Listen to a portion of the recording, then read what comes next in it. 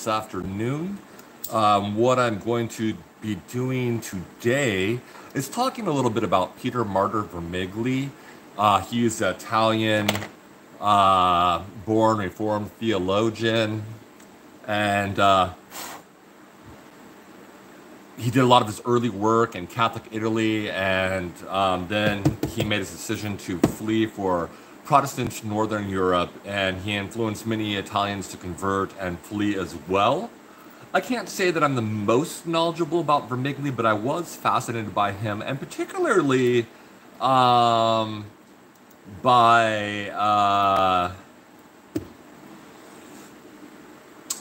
the set that I got of these books. This has not even been opened yet. It's Peter Martyr Vermigli, Emidio, Campi, and Joseph C. McLelland, and it's 16th century essays and studies for the Peter Martyr Library, Volume 1. So I'm going to go ahead and open this up and take a bit of a look at it. I have other works by Vermigli, and really what this is going to be today is kind of just a video to continue to make content and to allow for you guys to join me as I pursue more of my studies. And what I'm looking at and trying to study right now is more of the English Reformation and Counter-Reformation and the interplay between within that framework. So that's very interesting to me, but I'm kind of taking a little bit of a break and wanting to look at some of Vermigli's works, so I just cracked that open. Now, the works that I'm familiar with are by a Jesuit scholar, the ones that I've been looking at, John Patrick Donnelly, S.J., who was the general editor of this work. So, and anyways, I was just outdoors, so let me go ahead and take off my hat here. Peter Martyr Library, Volume 9, Commentary on Aristotle's Nicomachean Ethics, Peter Martyr Vermigli. General Editor's Preface. Editor's Preface, Introduction by Joseph C. McLelland. Text and translation, commentary on Aristotle's Nicomachean Ethics, dedication by Giulio Santernzano, introduction by Peter Martyr Vermigli, Book 1, Happiness, Chapter 1, Chapter 2, all the way through Chapter 13, Book 2, Virtue, Chapter 1 through Chapter 9, Book 3, Will, Chapter 1 and Chapter 2, Appendix of Works by Peter Martyr, Bibliography, Index and Scripture References, Index of Classical and Medieval References, Subject Indexes, about the editors. And now, I don't have a camera for my page here. I'm going to go back to that where I was doing a camera where you could see me and you can see my desktop screen. But a lot of these videos I'm making right now are also for my own reference, kind of like a vlog, and it's for educational purposes, as I am going to be eventually pursuing an additional academic degree, I think, possibly. I don't really have a real practical need for one, however, I'm just wanting to be structured and kind of driven in my goals as far as academia is concerned. So, moving right along. Also, since a lot of my training is medical based, if I wanted to teach more theological or philosophical or literary based, even though that was much of my undergraduate formation, as many of you know, my career was in an entirely different field within medicine. So an additional degree would be well, not that I'm going to be really teaching the material other than I'm plenty satisfied with my books and reading and writing and my life now, but you never really do know, and I think the structure and discipline of that is, so it's a possibility. Adding an additional doctorate to my curriculum vitae that's more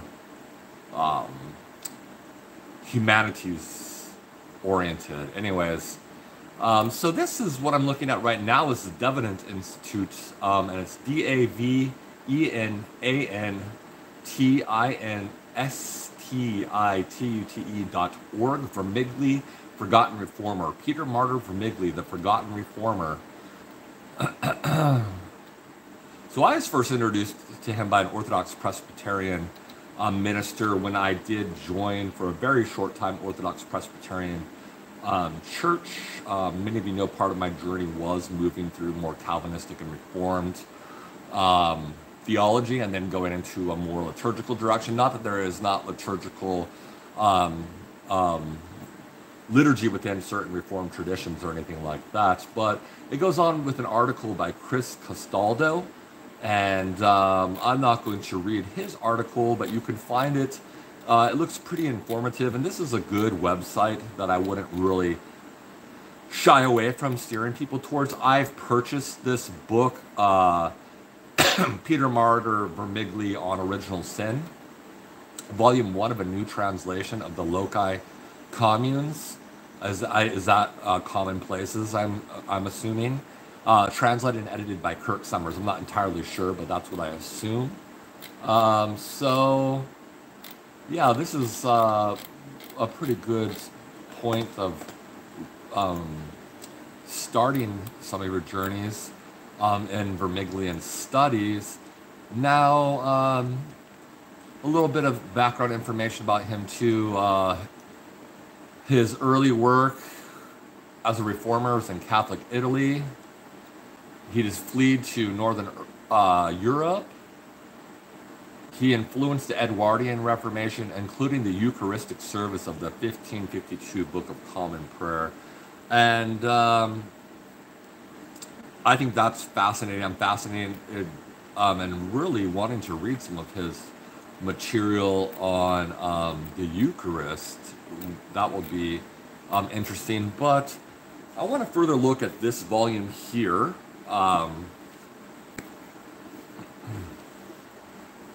So basically commentary on Aristotle, which I think is awesome. I haven't read Aristotle really for quite a bit of time. Oh, so here is a bibliography, and then what is this?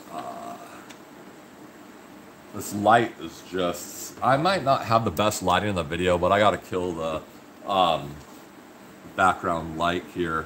Editions of classical to early modern works. Aquinas, Thomas, Commentary on the Nicomachean Ethics, translated by C.I. Litzinger, Chicago, Henry Regency, 1964.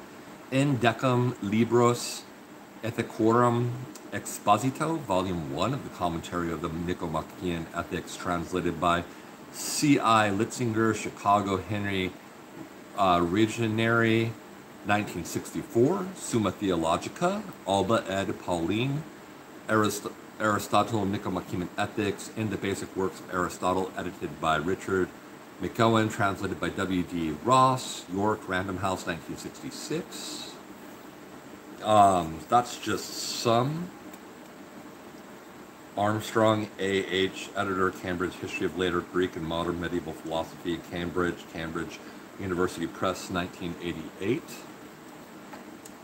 Quite an extensive bibliography. And I also have a book that is just all bibliography of all these different works of Vermigli.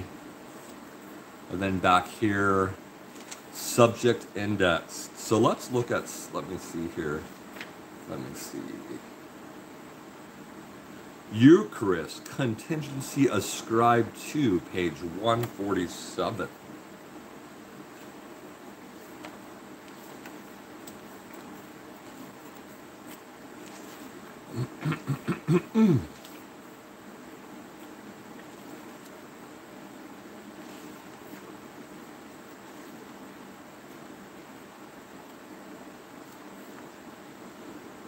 Let's see. I'll just start reading over here on page 146. Even more astonishing are Themistius' remarks concerning numbers. He says, what Aristotle also mentions further down, that Plato did not ascribe ideas to numbers, evidently because they are so arranged that they form a self-contained set, whereas ideas should refer to those beings that are not interconnected. If it had been so, how then would the Platonists, who attached so much importance to their arithmetic, defend the validity of the science of mathematics? For unless in their theory there was also room for ideas of numbers, nothing could be known about numbers. Therefore, in my opinion, if they wished to be logical and coherent with what they had established as the foundations of their theory, they must have admitted the existence of ideas of all things that may be produced or perceived. Some critics are also in doubt as to what characteristics the Platonists would ascribe to ideas.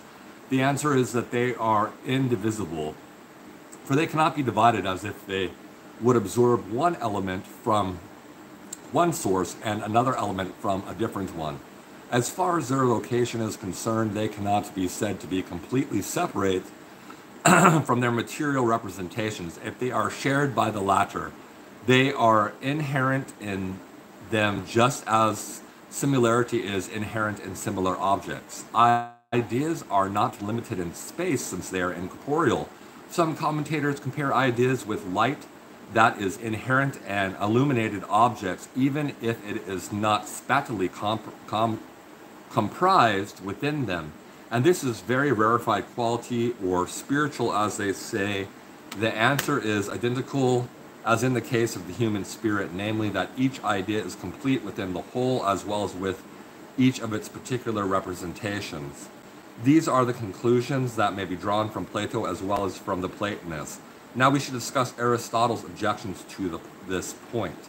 As Aristotle declares, accidents are produced and there is a science that deals with them. Therefore, each accident will have its own particular idea, and so an accident will be separated from its subject. This, however, is contrary to the notion of true accidents, whose very nature and essence is that they be connected with their subjects. If Aristotle had raised a similar objection now against the transubstantiators, they would have ridiculed him, since it was very easy for them to attribute contingency to the Eucharist when the substance is removed. Aristotle criticizes the Platonists on this ground also, that accordingly to their theory there should also exist an idea of ideas, 148. If, as they themselves declare, specific beings should be in agreement with their ideas, from those items which are similar and interconnected, species is common form may be deduced. Therefore, a common form of both an idea and its specific representations may be abstracted. The result will be that, as we have noted, there should also be an idea of ideas. Besides, those philosophers will not prove their anticipated thesis with respect to a generation of ideas, for they maintain that ideas are required in order for things to be generated from similar beings. Still, the idea of those things is incorporeal, eternal, and perpetual, whereas beings that are procreated are connected with matter and thus are mortal and fragile. Therefore, ideas differ between themselves more than in type now. Items that are distinct cannot be similar. So, very interesting. And this is a guy that I am interested in also as well, who is, I think, the general editor of this. And his name is John Patrick. I think I looked him up online before.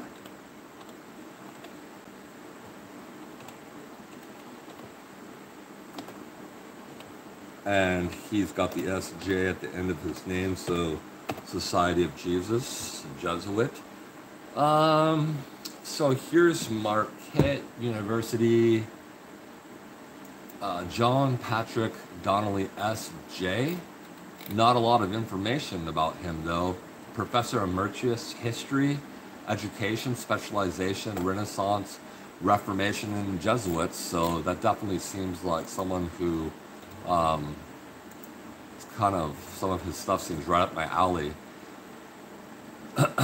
The Early Life of John Patrick Donnelly, S.J., a memoir of a Jesuit professor born in 1934, relating family history, his education, and his decision to become a Jesuit. The Early Life of Patrick S.J., March 20th, 2000. John Patrick Donnelly, S.J. So this is something that I found on Marquette, marquette.edu, and it's telling us a little bit of the life of this guy. I'm going to go ahead and read it because I am interested to know, as that falls within my scope of interest and might be a scholar for me to look further into. I do have some more of these Vermigli volumes as well. So let's just read about John Patrick Donnelly, S.J. I was born and raised in Milwaukee. On my father's side, I was of lace curtain Irish descent. On my mother's side, I was mainly of Shanty Irish descent, but also with 16th each of French and Alsatian blood. My paternal grandfather, Patrick Donnelly, was born in County Tyrone, Northern Ireland, September 17, 1836, and died in Milwaukee in 1916. He came to New York when he was 16. 2 years later, he set out for the West. He made his livelihood by teaching in primary schools in Cedarburg and Racine County in 1855 through 64, then in Milwaukee, where he taught at the St. Gall's Parish School. In 1869, he taught at Pomeroy School, corner of Jackson and Chicago Street, then transferred in 1873 to the 3rd Ward, 3rd District Grade School, where he served as a teacher and principal for 41 years, a record at the time. He retired June 24, 1910. His retirement ceremony attracted prominent Milwaukeeans who had been his students and was featured on the front page of the Milwaukee Sentinel. He published a short history of the Milwaukee public schools in 1894. My paternal grandmother was born Rose McLelland. Her father, John, ran a hotel which opened about 1850 and was destroyed in the famous Third Ward fire. I think my paternal grandparents left a considerable fortune to their 4 children, my father, John Patrick, and my aunts, Mary Elizabeth and Rose. More prominent was his brother, Joseph G. Donnelly, 1856 through 1916, who came from Ireland 10 years after Patrick, along with his sister and their parents, and joined Patrick, who had established Beachhead in Milwaukee, not an unusual Irish patron. After completing his education in Milwaukee Public School, Joseph taught several years in grade schools, then served as a register of probates for 16 years. He was admitted to the bar in 1879. Later, he was consul general at the American Embassy of Mexico. He ran unsuccessfully as a Democrat for Congress in 1898. He was district court judge in 1901 and chief justice of the civil courts here in 1910 until his death. And then he goes on about his father and his mother and their marriage, and his mother attending the same university that he's writing this on their page before marrying. I'm just skipping around here. So I'm more interested in getting into his, looks like he went to Jesuit boarding school, which curriculum to follow. My grades were good enough for me to get to the A class, but that would have meant taking 2 years of Greek. My worst class was always Latin. I decided to take the curriculum had 4 years of math but no Greek, and stayed in the B class. I was probably the best student in my B class my junior and senior years, strong with English and sciences, good in math, although still weak in Latin. My senior year I went to Chicago to Catholic high schools plus Campi, which had many students from the Chicago area. I ranked second and won a 4-year full scholarship. Fortunately, there were no questions about Latin on the test. I planned to major in chemistry. At Campi, I played intramural football. I was also a member of the school's Marian Sodality, but did not engage in many extracurriculars. My years at Campion gave me growing confidence in my academic ability, and I didn't mean just to brush aside any of the stuff about his family history or anything like that. I'm just trying to get into the more academic bit here, which would be my interest. So I admired the Jesuit teachers there, and one encouraged me to consider becoming a Jesuit after graduation. My academic success at Campion probably had several sources. There were several compulsory study hall periods daily, and I probably needed the discipline. The Jesuit teachers were generally good and caring. My early success sharpened my desire to learn. My brother Mike had earlier said he planned to become a Jesuit. Instead, he went to Marquette University and he did little study despite being very bright. He then transferred to Spring Hill College, started studying, and got into Marquette's law school, but his later career was a lawyer here in Milwaukee, was undistinguished. He married an Italian Chicago girl and they had a gifted son. During my junior year at Campion, my mother got a job offer from insurance. Okay, I stayed in my grandmother's apartment in Milwaukee so I could caddy and make some money. The summer after my senior year, I stayed with my mother in Stevens Point. I decided to join the Jesuits. I had it mulling over during the last semester at Campion, and I knew that 7 of my classmates also decided to join the Jesuits. Doubtless that helped my decision. Also, I was lonely at Stevens Point since I had no circle of high school chums there, but I trust spiritual considerations were primarily in my decision. I do not think my mother was happy with the idea, but she put no obstacle in my way. I went back to Campion in midsummer and took the necessary interviews for becoming a Jesuit. I left Stevens Point early in August. I have never looked back or reconsidered that crucial decision. While I was at Campion, my Aunt Elizabeth Donnelly and my father died in spring of 1949. I never got to know my father very well. The inheritance of the Donnelly family fell to me and my brother and sister, although the legal settlement came only after my entering the Jesuits, so I never shared it. But it covered the college education of my siblings and set them up fairly well after. It meant that I had no real worries about my mother's financial needs, and I took my last vows as a Jesuit in 1976. Most of my share went to my mother, some to the Jesuits. I don't know why there's all of this information about personal financial stuff. I was 17. I was 17 when I entered the Jesuits and spent my 2-year novitiate partly at Florissant, but mostly in Oshkosh. I returned to Florissant for 2 years of training, mainly in languages and literature. During these years, I worked hard at Latin and it became my best tool as a scholar. I've published 8 volumes of translations from Latin. I then did 3 years at St. Louis University studying mainly philosophy, but considerable history.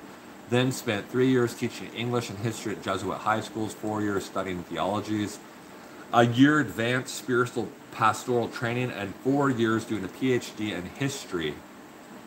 I have been a history professor at Marquette University since 1971. I'm going to let's see books. What are some of the books?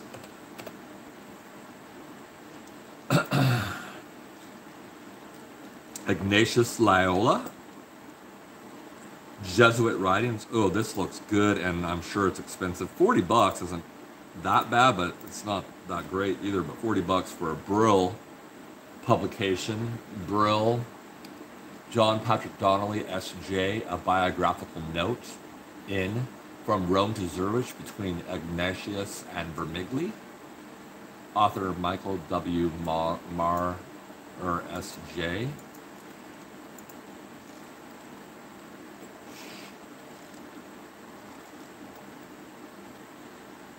Ooh, I don't know if this. So here I'm seeing the bibliography, Marquette University, the Office of a Bishop, Philip Langston, 1 Corinthians. Why am I seeing? Okay, let me first here's a Robert Bellarmine book. And did he have anything to do with that? That would be fascinating to learn. Huh. Translator. Very cool. Robert Bellarmine's Spiritual Writings, John Patrick Donnelly, translator. Roland J. Teskey. I'm going to take a screenshot of that and save that for later research purposes. Robert Bellarmine, Spiritual Writings, very awesome. I need that. Especially when you want to look at things going on within Roman Catholicism, Sedevacantism, and other ideas and questioning of a pope and that sort of thing. I can't say I'm that familiar with his writings, but it's a good starting place for me anyway, something to take note of. What is this? So here's the Peter Martyr reader. I believe I have that. Books by him. Goodreads author. Dialogue on the Two Natures in Christ, the Peter Martyr Library, Set 1, Volume 2. Ignatius of Loyola, founder of the Jesuits. The Peter Martyr Reader, Sacred Prayers drawn from the Psalms of David. I don't think I have that. Days of Devotion, Daily Meditations from the Good Shepherd by Pope John 23.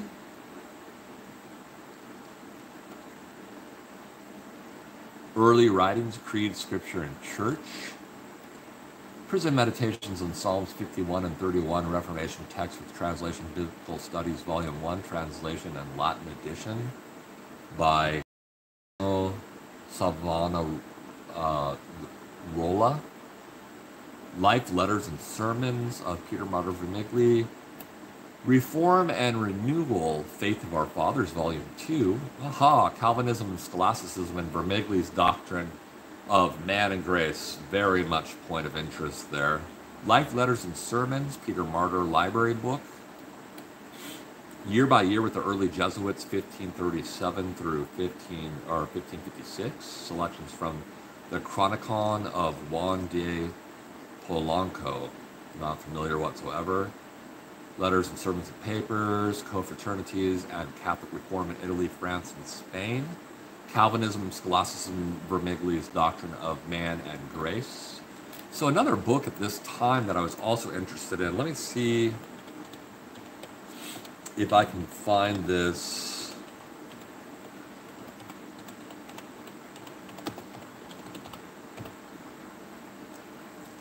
It's went up in price, it seems like, quite a bit, especially the edition that I want to get. eBay in stock. Protestant Scholasticism, Essays and Reassessment, paperback. Truman Carl. Got to screenshot that really quick for my reference for later. Definitely something that I have been interested in. There's like a edition with a different cover here. $28.73 without the original. This is probably a different printing, I'm assuming. Protestant Scholasticism, Essays and Reassessment, Studies in Christian History and Thought. Paperback, September 30, 2007. Traditionally, Protestant theology between Luther's early reforming career and the dawn of the Enlightenment has been seen in terms of decline and fall into the wastelands of rationalism and scholastic speculation. In this volume, a number of scholars question such an interpretation. The editors argue that the development of post-Reformation Protestantism can only be understood when a proper historical model of doctrinal change is adopted. This historical concern underlies the subsequent studies of theologians such as Calvin, Beza, Olevian, Baxter, and the two Turrentini. The results is a significantly different reading of the development of Protestant orthodoxy, one which both challenges the older scholarly interpretations and cliches about the relationship of Protestantism, among other things, to scholasticism and rationalism, and which demonstrates the fruitfulness of new historical approach. Contributors D.V.N. Bogchi, David C. Steinmetz, Richard A. Mueller, Frank A. James III, John L. Farthing, Lyle D. Now, this is just from Amazon here, and I think I've looked up Truman before. It's available for $28.73 American. Carl R. Truman is professor of church history and historical theology, Westminster Theological Seminary, Philadelphia. So that corresponds to my definite interest in Vermigli. I'm not entirely sure what direction the rest of this video will go or my studies will go at this time. Introduction by Peter Martyr Vermigli. So here's his introduction to his commentary on this work of Aristotle. Now I can easily proceed to the exposition of Aristotle, except that a certain hindrance must first be removed. It consists of what Paul said in Colossians 2. Beware lest anyone pry on you through philosophy. Truly, with such words he seems to frighten Christians away from the study of philosophy. But I am sure that if you grasp the meaning of the apostle's statement properly, you will not be disturbed, since true philosophy derives from the knowledge of created things, and from these propositions reaches many conclusions about the justice and righteousness that God implanted naturally in human minds. It cannot therefore rightly be criticized. It is the work of God and could not be enjoyed by us without without his special contribution. But Paul censored that philosophy that is corrupted by human invention and by the bitter disputes of philosophers. If they had remained within limits and had discussed only what creaturely knowledge had revealed about God and nature and the most certain reasoning, they would not have strayed from the truth. Hence the apostle says, by this philosophy, this is by exegesis, empty deceit. Then he adds, which has its origin in human tradition and is inspired by cosmic forces. That the universe is eternal was taught by human beings, not by lower creatures. Nature did not show that the universe is composed of the random conjunction of atoms, but was conceived by empty speculation, stoic faith and impassibility. The perpetual doubt of the academics, the motionless and idle deities of the Epicureans. Who would question that such ideas are empty deceit? They dreamed of community of property, of wives traded openly, of pleasure as the highest good, and God's worship in the manner of the vulgar. Yet they did not learn such things by any natural illumination or practical principles known in themselves by sure reasoning. Surely these things are poisons, and so here's the quote, footnote Colossians 2:8, and then footnote on 32, per exegesis. Vermigli mixes Latin and Greek to render this phrase from Colossians 2:8. Continuing, surely these things are poisons and corruptions of the devil. Through evil men, perverts, that gift of God, philosophy, this polluted and spoiled philosophy is what Paul wishes to avoid. Now we must see how that we have so far discussed agrees with Holy Scripture. There also we have active and contemplative knowledge. The things in which we believe and that are contained in the articles of faith pertain to the contemplation, theoreticon, since we perceive them but do not create them. And although they are not included within knowledge, they are nonetheless understood. What is contained in laws, deliberations, and exhortations should be referred to as practical knowledge, practicon. For so far, these matters agree, yet they also differ, for in philosophy, the active precedes the contemplative, because as it is said, we can contemplate neither God nor nature by human powers, unless our emotions are first at rest. But in Scripture, speculation occurs first, insomuch as we must first believe and be justified through faith. Afterwards, good works follow, which occur more abundantly and more frequently. We are renewed by the Holy Spirit. That is what Paul shows in his letters. For first he deals with doctrines, only afterwards coming to moral instruction and principles for living. So also the children of Israel were first gathered in Egypt, under the faith of one God the deliverer. Afterwards, in the desert, they received laws that refer to practical knowledge.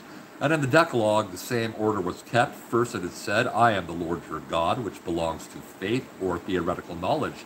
Afterwards there follows precepts that look to the works commanded by God. The cause of this difference is the human contemplation is gained by the study of diligent reflection, therefore moderation of emotion is required. But what we believe is received by the inspiration of God, therefore there is no need of those preparations. According to human reason, men should first do righteous deeds before there is justification. But the order of divine sanctification is established far otherwise. First we believe, and afterwards we are justified. Afterwards are justified. And then the power of our minds are restored by the Holy Spirit and by grace, and finally just and honest deeds follow. The goal of philosophy is that we reach that beatitude or happiness that can be acquired in this life by human powers, while the goal of Christian devotion is that the image in which we are created in righteousness and holiness of truth be renewed in us, so that we grow daily in the knowledge of God until we are led to see him as he is, with face uncovered. From 9, these Ethica Nicomachean, we will not learn about the remission of sins, about fear and faith towards God, nor justification through faith, nor yet about Christ and similar things. Such matters are brought to light by God's will.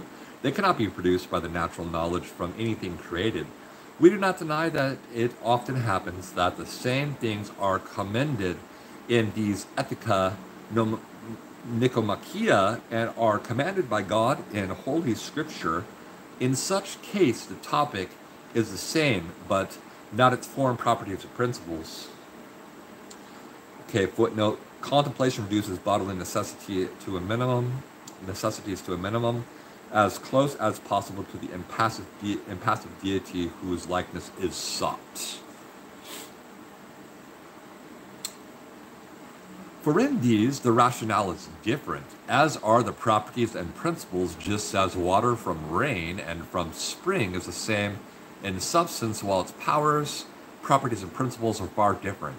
For one comes from the heat of heaven and the clouds and the cold in the middle regions of the air, while the other is drawn through the subterranean channels of the earth and from sea, and is so filtered that it comes out sweet, or else by converting air to water from the cold of the place where the spring arises. Thus, what Christians do is done by the impulse of the Holy Spirit of God. For those who act according to the Holy Spirit are sons of God. What philosophers do about ethics is done under the guidance of the human reason. They are urged to action according to what they judge to be honest and correct. But for Christians, it has become God judges so. The former think that they improve the perfect themselves if they act in this way.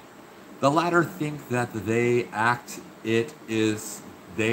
think that if they act, it is because one should be obedient to the divine. The former believe in themselves, the latter in God, and the words of the law that he himself gave. The former labor from self-love, while the latter are driven by the love of the one God. From these many differences, it happens that substantially the very same thing may be pleasing to God or damned by his judgment. Let this suffice concerning these differences and agreements between divine scripture on the one hand and human philosophy on the other. Let us return to the point from which we digress, namely whether this discipline is repugnant to piety. I say that this is no more against it than astrology or the nautical or military arts, or else fishing and hunting, and also knowledge of human law that everyone understands as necessary for public administration, jurisprudence, formed of its own laws and institutions out of propositions concerning the justice and goodness innate in our minds. Moral philosophers analyze the same propositions and probe them most closely, so that not only might they themselves know them thoroughly, but also transmit them to others with great clarity. Thus, amongst the Greeks, wisdom is called Sophia, as it is meant clarity and wise. Thus, amongst the Greeks, wisdom is called Sophia, as it's meant clarity and wise. Is Sophos, and it is meant clear, Sophos. No doubt, because it clarifies the subject matter and makes it obvious, therefore those learned of the law must easily regard their own science as part of philosophy, even if it's concerning virtue, honesty, and justice. They pass less severe judgments through their legislation. 10.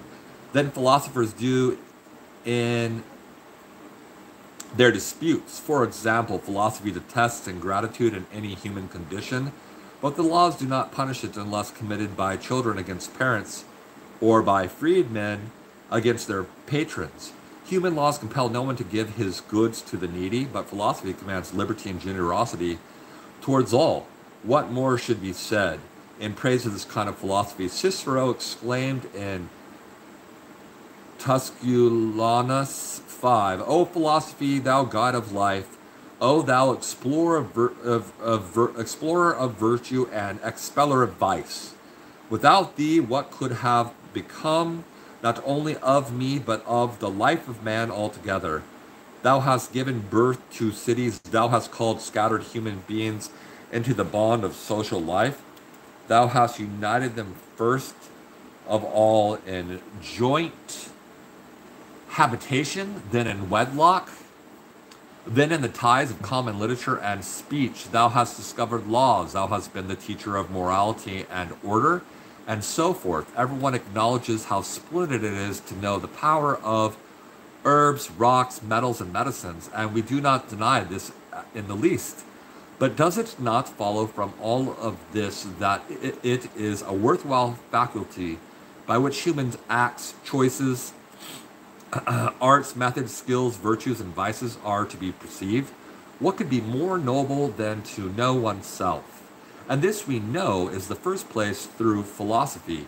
We should also keep in mind that Plato said that it may easily happen that ardent love for virtue is aroused in us, if now and then its likeness meets our eyes. On the other hand, the chief cause of our vices is that we could never see virtue with our own eyes. The pleasure derived from this science is not small. To know within what bounds of the illumination the nature sheds should confine itself, and how far it may extend itself in its own right. Moreover, the Christian religion is inflamed by knowledge of pagan ethics, for we understand through comparison how far these things taught in Scripture surpass philosophy.